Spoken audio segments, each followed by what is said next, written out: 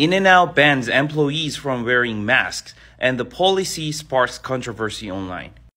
In-N-Out's internal memo was leaked last Friday, and according to company's memo, employees of In-N-Out will no longer be allowed to wear face coverings come August 14th, unless they have a medical note.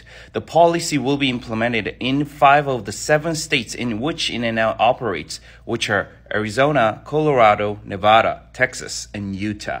The main reason to ban masks for employees was to show associates' smiles and other facial features, and as well as to help to promote clear and effective communications both with customers and among associates, the memo said.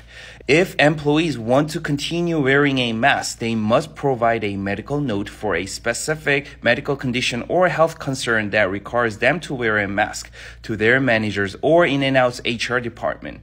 Approved employees must wear a company-provided N95 mask, and there is no specific reason for wearing a company-issued mask over the mask purchased by the employee.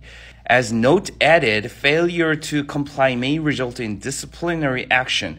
So it's quite serious steps that In-N-Out is making, and this sparks controversies online. Some say banning employees from wearing masks is definitely a violation of individual rights to medically protect themselves, but the others say the policy is necessary for better customer service, especially in the time when pandemic is pretty much over.